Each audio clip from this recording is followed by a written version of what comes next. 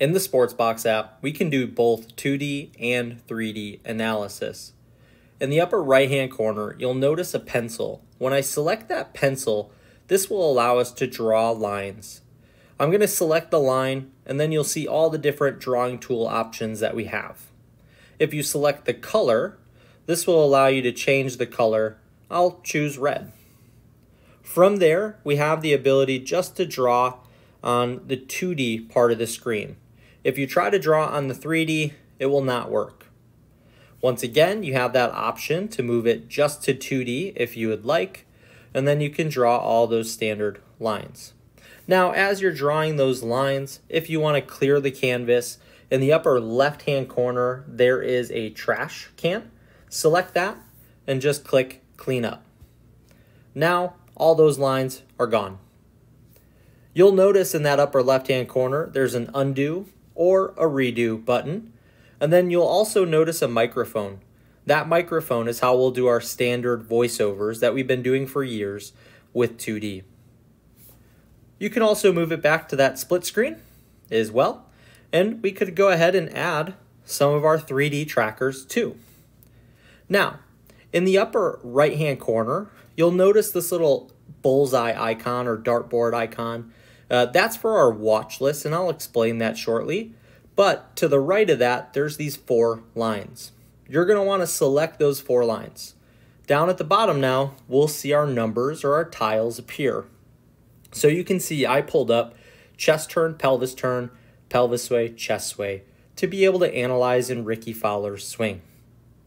Down at the bottom, if I just swipe up, you can see that we have all of our tiles listed here. You can see popular. These are just set tiles that you can select. You can go turn, sway, side bend, lift, flex, and bend. If you'd like to be able to add some of these tiles, just click Edit, and then select the trackers or the tiles that you would like to have. You just tap on the tile, and you can see at the upper part of the screen how they're appearing there. Now, you can add as many tiles as you would like, and then you can just scroll back and forth. It's really nice. You can make this as simple or as in-depth as you would need. Now, to the right of the 4 lines in the upper right-hand corner, there's 2 squares. When I select those squares, these are going to be our visuals. Maybe we want to put a line through the shoulders. We can select shoulders for joint lines or hips. I always like to use the vertical lines, which will show our sway numbers. You can just tap the square and that menu goes away. Tap the 4 lines again to make sure that the tiles appear at the bottom. Now, from there, you can scroll and see how all these numbers are changing throughout the swing. One thing that you will notice is at key positions, these tiles are going to light up. They'll be green, yellow, or red, depending on where this player is in range or out of range from the PGA or LPGA Tour range if it is a female. One of my favorite features here, I can select a tile. So I'm going to click on pelvis lift because it's red. And now it'll pull up the actual range of the PGA Tour.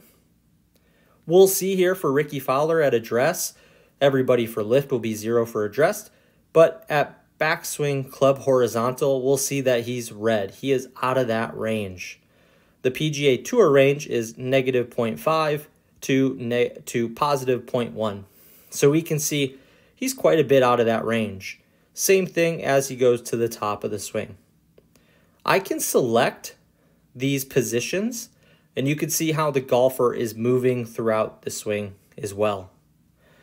Underneath that, you can move the dial and be able to see exactly where that range is. It'll also give you a brief definition of the tracker that we're looking at here as well.